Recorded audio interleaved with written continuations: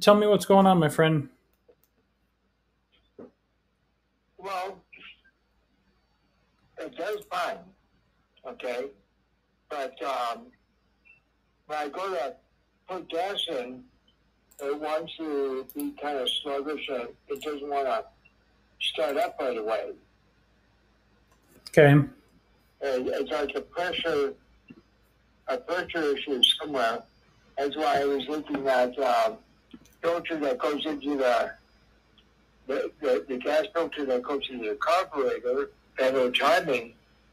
And I got looking at the motor a little bit. I don't have the tool to be able to take the vent cover off. Okay. That I'm getting. But doesn't have your like spark plug wires. It has sensors. So the problem that you're having is that it has a hard start condition just after getting gas. Is that correct? All right. And your question to me is what could be causing this? Is that correct? Right. Okay. So the most likely cause that we see is a faulty canister purge solenoid valve located under the hood right by the throttle body assembly. Yeah, it's called a evaporative emissions canister purge solenoid valve. Canister solenoid valve? Canister purge. I don't know why I can't hear that much.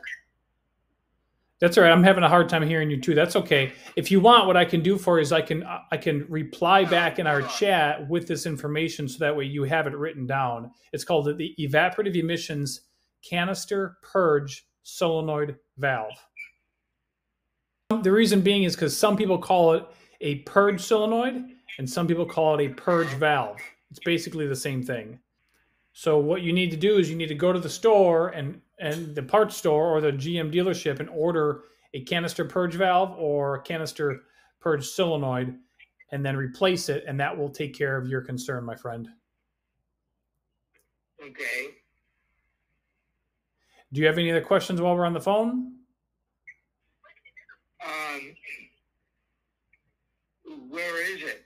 It's located on the intake manifold right by the throttle body assembly under the hood. Okay. You still have to take the cover off for the air vent to get to it? There might be like an engine cover that you have to remove to access it, yeah, but it won't be very hard. It says remove the air cleaner outlet duct and then disconnect the evaporative emissions pipe from the evap emissions canister purge valve. Remove the front plenum panel. So it shouldn't be too hard. I'll get a look at all of that. All right. Sounds good, my friend. Good luck, okay? All right. Bye-bye. Bye-bye.